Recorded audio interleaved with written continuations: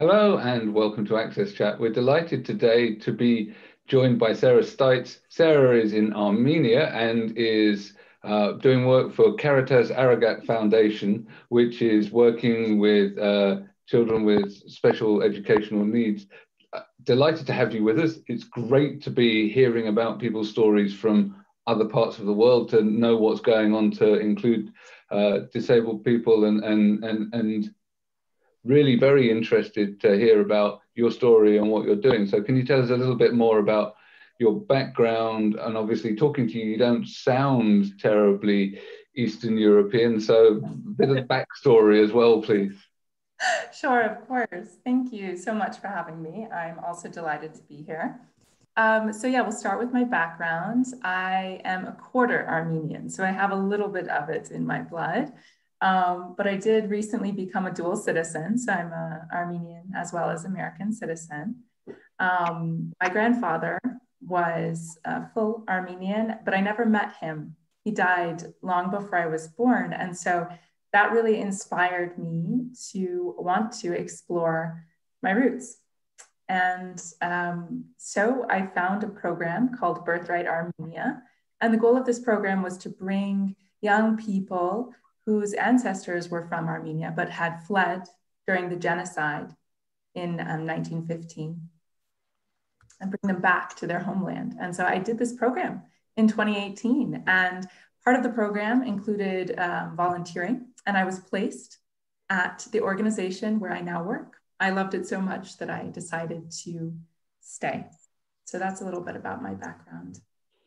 That's fantastic. And so tell us a bit more about the foundation that you now work for. So Caritas Aregak Foundation runs two different organizations. The first is called the Emily Aregak Center, and we are a support and development center for kids with special needs in Gyumri, Armenia. And Gyumri, just a little bit about Gyumri, it is the second biggest city in Armenia. And probably the most notable thing to be aware of is that Gyumri experienced a huge earthquake in 1988. And prior to that earthquake, it was the cultural hub of Armenia. It was a successful city. There were many factories, but nearly all of the factories collapsed and the population was decimated. And the city never really returned to what it was like before. And so the poverty rates are very high here.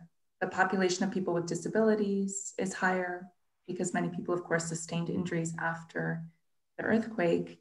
The economy is very bad as well. So really, my organization meets a big need. And the way we think about it is that, we want to support families who have special needs kids and make their lives easier, help them on that journey. Because unfortunately, many families with special needs kids also do give up those children to orphanages because life is so hard in Armenia. Okay. So that is a little bit about our center. I can talk now about our bakery, or maybe we can get to that later, however you guys want to approach it. So of course, I'm still sort of digesting the description that you just gave about people, finding life so tough that they have to give away their children, and it obviously is heart-wrenching because it does, when people are forced to do that, it's obviously not because they don't love their children. So right. Describe a little bit about the sort of economic situation in Armenia, because people may not know. Obviously, it's a former Soviet republic and is right. now independent. But yeah, it would be good for people to sort of understand a bit of the context as to why it's such a struggle, etc. Aside from the natural destruction that's been wrought as well. Of course. Yeah, so of course, the collapse of the Soviet Union happened shortly after this earthquake. And then there was also a war in Armenia around that time. So really, everything happened at once, and Gyumri got the brunt of it. And so right now, work is just is the biggest problem in the city. So one really eye-opening fact that I'll share with you is that I couldn't give you the exact percentage, but at least half of the adult male population, if not more, works in Russia and sends home remittances to the families. Okay. There are many cases where they will stay in Russia and not send back money to the families. So that is one of the biggest issues, that the families are broken up because of this, because there's no work in the city. And then also special needs families, face higher rates of family breakup in general, and that is exacerbated here. So another factor, a sad factor to mention too, is that there is still very high stigma against people with disabilities in Armenia. And we, of course, are working to change that. There are many great organizations working to change that. I couldn't tell you exactly why that is, but one of my theories is that because of the culture here, children are expected to help with family finances, to eventually work and contribute to supporting the family and eventually to support elderly parents. And so a child with disabilities is considered non-viable and a shame on the family. And I've heard of cases where children were sent to orphanages because the parents were afraid that, they would be looked down upon by their neighbors, or that other families wouldn't. For example, if another family had a daughter who wanted to marry into this family, maybe they wouldn't because they think that disability runs in the genetics of the family. There are a lot of these different kind of theories and thoughts surrounding this. And again, I think education is key, and that's part of also what we do. I'm trying to change perspectives on this. Sarah, can you describe us the type of support that families of these children might expect in Armenia? So you work for an organization, but what is there other organizations working in the field? What is the relation with government at the education level, at social services? Can you give us a picture of that? Yeah, so inclusive education started about 20 years ago, but one of the big problems was that it was really inclusive in name only, and there was a push to change things, but not a proper foundation laid for doing so. So teachers didn't receive the right education and preparation for it. Children with disabilities were just mixed into classrooms. There aren't the appropriate support structures. So many families just chose not to send their kids to those schools because it wasn't working. So gradually that is changing. There's also support. I think right now, every family with a registered child with disabilities, receives about 50 USD a month. Salaries are very low in Armenia, but I can tell you that doesn't go very far to help a family because, of course, the infrastructure in this city as well is inaccessible. There aren't accessible transportation options. Most of the sidewalks don't have ramps. A lot of the roads are gravel. There aren't elevators in apartment buildings, and most everyone lives in an apartment. So there are just a lot of obstacles facing these families. Sometimes, going along with the stigma piece that I mentioned earlier, a family may not want to take their child to receive medical services, which the government will help subsidize, because again, they're afraid of the stigma and the shame. They don't want to acknowledge, they're in denial that their child has special needs. So that's a little bit an answer to your question. I would say what makes us different, the services we provide, of course, are completely free. And I would also say that the most beautiful thing about our center really is, well, twofold: the love that's in our center and also the way that it is laid out. We were very blessed to receive donations from the Austrians. Several different organizations and personal donors gave money to create our center. I wish I could give you a tour now, and I can actually, if you guys want, I can take the computer around and show you. But it is. We'd love it. No, we will share. We will share the link Okay. when during the period that we're going to promote our presence on Access Chat. because you have that view on your site. Oh, okay. Yes. Good. This wood is all alpine wood. So the whole center, basically, all the materials were transported from Austria. And so it is intentionally built to provide a sense of peace and calm and nature and space. And in Gyumri, what a juxtaposition, because really, when you come down the street toward our center, you have these post-Soviet concrete apartment buildings and, you know, gravelly roads, and it's just a kind of depressing view. And you turn the corner and there's our building, wood, glass, solar panels. And families routinely will tell me, yeah, the first time I stepped into your building, I just felt it was different. I felt like I let all my stress go. And so I'm getting carried away, but we, you know, the services that we provide include a full range of therapies: physical, speech, ergo, music, art, psychological therapy. And they're both individual groups, they're individual therapy sessions as well as group therapy sessions and activities. And yeah, I'll stop. If you guys have questions, I'll answer them. Well, I was blessed to interview you on my other show, Human Potential at Work, and I just was blown away by just multiple things.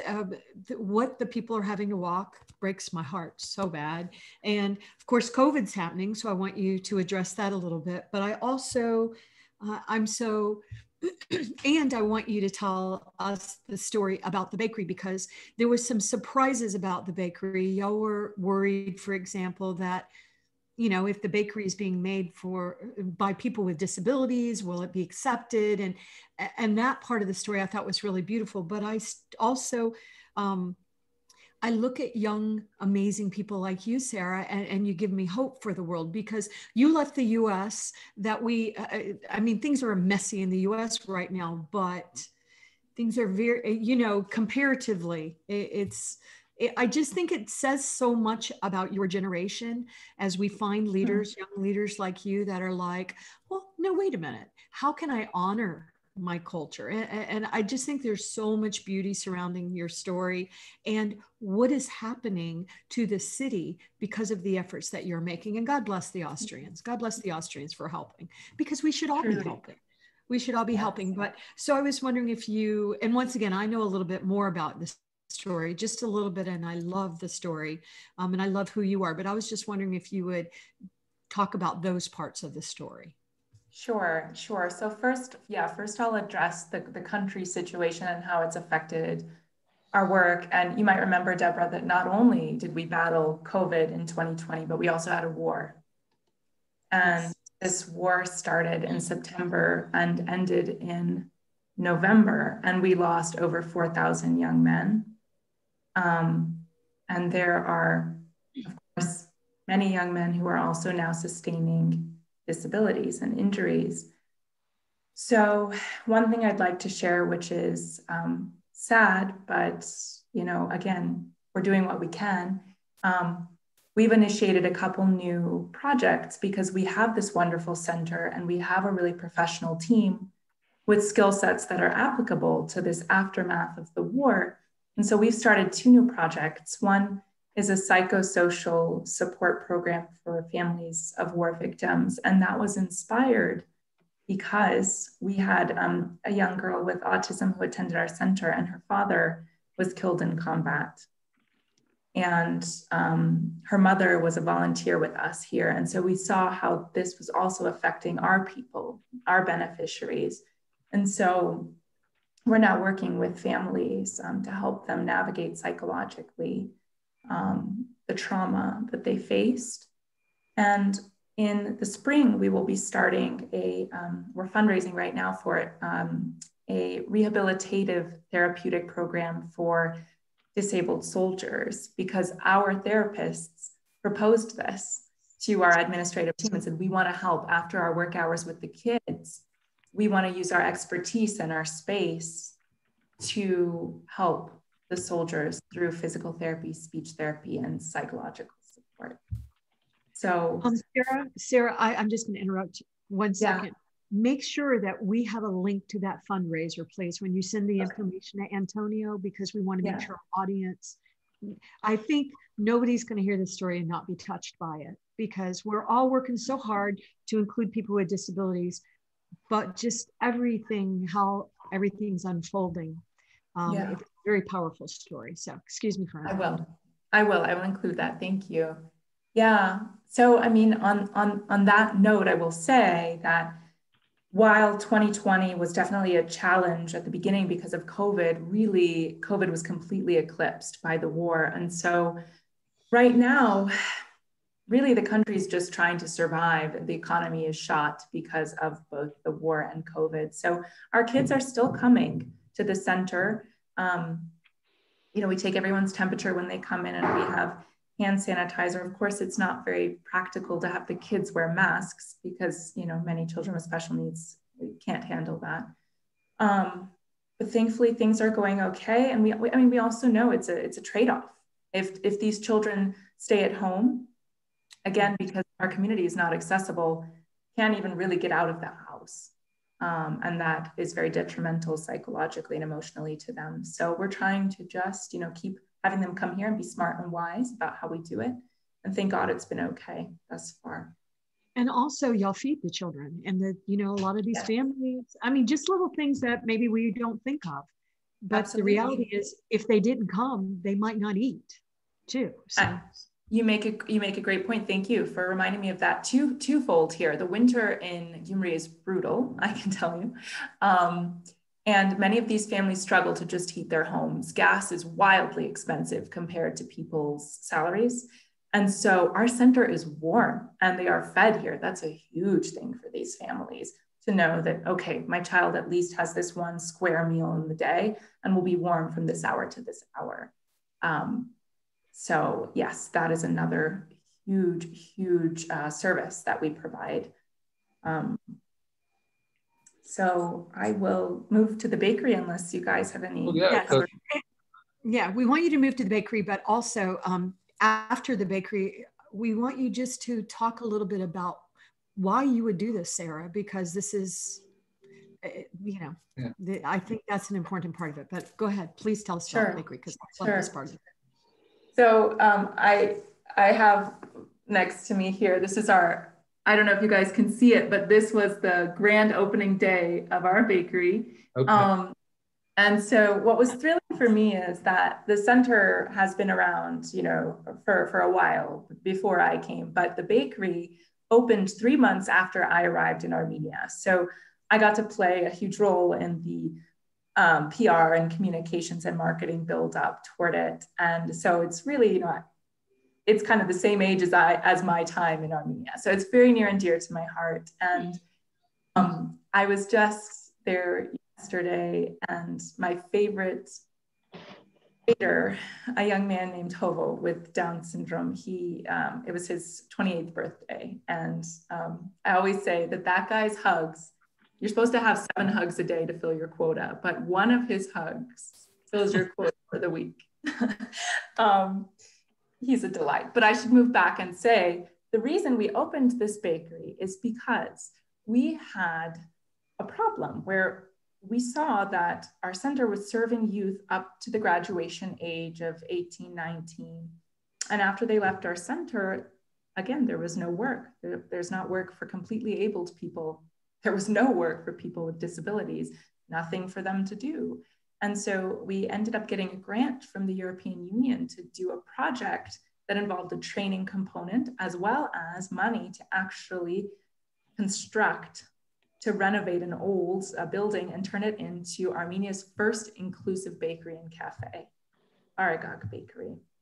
And our mission is to provide employment opportunities for young adults with special needs, as well as moms of kids with disabilities who also face obstacles to entrance to the labor market. So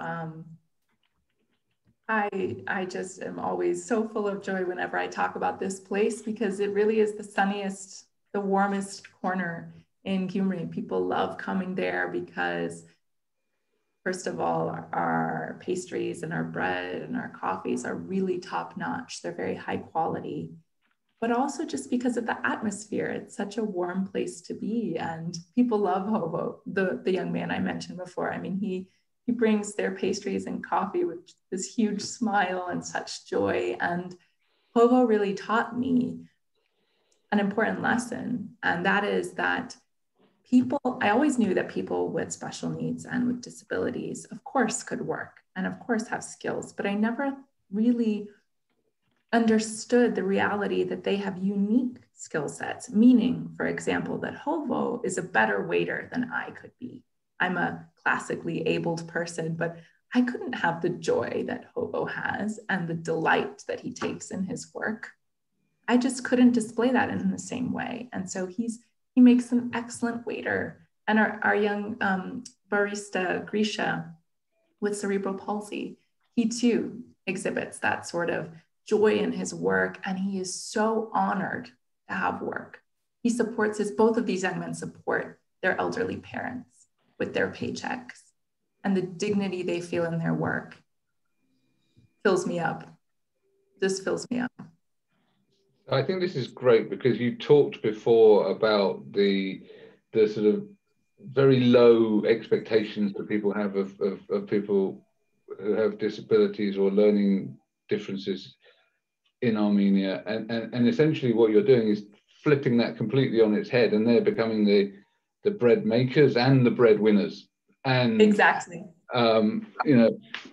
That then is smashing stereotypes. So I think that's fantastic. I really love this model. I think it's really, really nice. Exactly. I wrote a piece about our bakery for the newspaper Armenian Weekly, and they came up with a great Instagram caption for the story when they posted there. They said, "We were breaking bread and barriers," and it's true. And you also did a great one there, baking bread and winning bread, right? Bread winners. Bread makers and bread winners. I wrote it down. Exactly. You might want to use it in one of your campaigns. But I love the other one too, breaking bread and barriers. Mm-hmm. Yeah. Sorry. Yeah. I mean, Neil, you're exactly right, because of course that is another one of our goals, is to change stereotypes through having people just enter our bakery and see people with disabilities working, see the abilities of people with disabilities, right? That's mind-blowing for people. My question goes exactly to that, is from the period that you are in Armenia and that you are working on that project, what observations have you made in relation to the impact in the local community? Yeah, that's a great question. So as Deborah touched on earlier, before we opened the bakery, we were actually concerned that people might not come to the bakery because of the fact that special needs folks work there. And I'll give you a little anecdote to explain why. So we take our kids with special needs at the center, we take them to the pool in Gyumri, and moms of other kids complained to the staff at the pool saying that they thought their kids would catch disabilities from our kids. So that was one of our concerns. We thought, well, if there's this fear that it's contagious, if there's this fear that these people are sick, and actually, I kid you not, the Armenian word, the kind of rude Armenian word that people use for special needs folks is hivand, which means sick in Armenian. So it kind of, it's built into the culture to think that way, and especially people outside of the capital, people in villages or smaller cities do have this notion. And so, of course, slowly through education, we can change that. But at the beginning, we just thought, what's going to happen? Are people not going to come? But gradually people came, and I think it really helped that we had opinion leaders come. The president of Armenia came very, very early on, and he had just such a warm relationship with our staff, especially our two young men with Down syndrome. And he, said such wonderful things about us. I think he helped change people's perspectives. And so right now I can tell you that on every platform where it's possible to rate us, we have 5 stars. We've never received anything less than 5 stars on Google My Business, on Facebook, on TripAdvisor. And yeah, people, I mean, look, people are compelled as well by the quality of our products. And that was another strategic decision we made. We didn't want to just be any run-of-the-mill bakery. We invested in training. And we actually got a pro bono trainer, very highly qualified woman from Yerevan, the capital of Armenia, to come and work with our staff and teach them. And we have high quality ingredients. I say our pastries are the best in Armenia. And I am biased, but I believe that. I really do. And so if people are not coming for our staff, they're coming for the pastries, and slowly we're working on them. And I've seen changes. I don't have proof, but I feel that. I sense that because of the growing popularity, the fact that people come from all around Armenia, people have heard about us, and people see that it works. They just see it in action. We're a model. That's great. Such a powerful story, and with the addition of cake, which is one of my favorite things. I'm partial to a bit of cake. So and bread, yeah, anything doughy. Oh yes. Coffee, Armenian coffee, yummy. I want some right now. Oh yeah. You're getting me started. So, wow, yeah, no, that would be amazing. Goodness me. So, do you have plans to roll this model out further? I mean, it sounds like what you're doing is great and also could be replicable. Obviously, you don't want to overstretch, but this seems like something where you could have bakeries in more than one town and be doing this and upending those assumptions around Armenia and that, you know, I can see how that would work really well. Has the foundation got big plans? We do have big plans. We do. We have discussed opening a second branch of the bakery, but we want to do it in Gyumri. We want to have 2 in Gyumri. We want to have one focus more on catering. We want to expand our operations that way. One of the main reasons we don't want to have a branch in Yerevan, in the capital, is because really we are a sort of attraction, bringing people from the capital to Gyumri. And we like it that way because one of the biggest issues is that there's a brain drain from Gyumri to Yerevan. Many of the talented young people move away from our city. And we just think Aragak is something special that brings people here. But we also do have other plans. I would like to open a business myself in Armenia. And I have a lot of different ideas, but whatever I do open, I for sure am going to be employing young people with special needs who have graduated from our center and done our training courses. And I want to show that, that we can have multiple inclusive businesses and use this model. That's fantastic. Sarah, going with what Neil said, sort of following Neil, what are the number one thing, or what are some things y'all need right now? I know you mentioned that you're doing a fundraiser, so we'll definitely put that out there. But you know, our community is going to love this story. It's going to touch so many hearts. Are there other things that our community can help you with? And by the way, this question is not just for today. Please come back to us and tell us as you advance and as y'all do other things and as you need more things. But are there any things communities could help you with right now? Mm-hmm. Oh, thank you. Wow, what an offer. Well, two things come to mind besides the rehabilitative care project that I mentioned. So 2020 was the first year that the Armenian government actually supported our center through funding. We received a grant for our services for children with autism, but this year, we're not really sure why, but we did not get that grant this year. So we're a little bit in a lurch. There's a possibility we might get it. I think they're reviewing, again, the applicants. So we are looking to fundraise to fund that particular program. And then with the bakery, this is the one that I myself am most excited about and really working to fund, is that our cellar in the bakery is currently unfinished. It has a humidity problem, and so we're unable to use it. And our bakery space is very small. So having that extra space down there would be threefold. It would allow us to have more storage, so we wouldn't have to go so frequently to Yerevan to get supplies. We could keep it all down there. The second is that we could expand our operations. I mentioned catering. That's something we really want to do, is start doing events.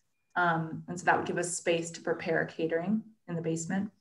And then also our staff don't have any place to rest during their breaks. It's a very, very small space, a cramped kitchen. And that has caused some problems in the past, especially with our special needs young adults, just not having the space that they need to be at peace. And so we need about $10,000 to renovate that space. So yeah, those three things are on my mind in terms of fundraising. Okay. Do you have a GoFundMe or any other sort of direct fundraising campaign? Because there's all of these sort of ways that you can raise money on the web that we, if we can tweet out links for that kind of stuff, please feel free to share. That would be great. One of the biggest issues is that a lot of those don't work from Armenia. Okay. Explored so many options, and because we are not yet, Deborah knows this, that hopefully this year we want to start a 501c3 equivalent of the Caritas Aregak Foundation, so we can start using all of these amazing tools. So yeah, GoFundMe I think could work, but it would have to be done through a personal account or through a different organization, and then the money would have to be transferred to us. No, I'm curious to say, we know that the purpose of your project really fits in some of the initiatives that the United Nations Sustainable Goals pretends to achieve. What are you doing any type of collaboration with any representatives of the UN in the region?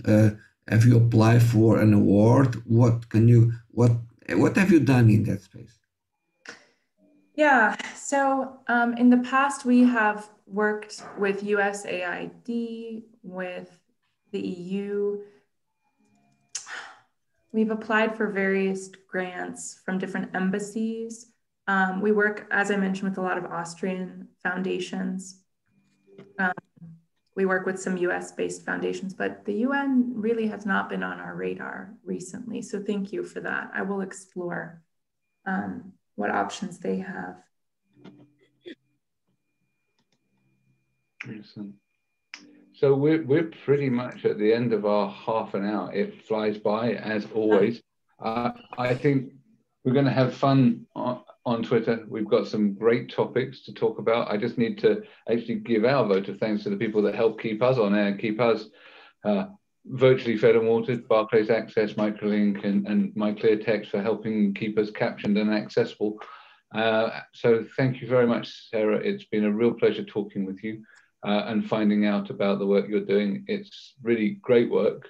Looking forward to, I hope, for a bright future for you. Thank you again. Thank you. Thank you so much. It's my pleasure.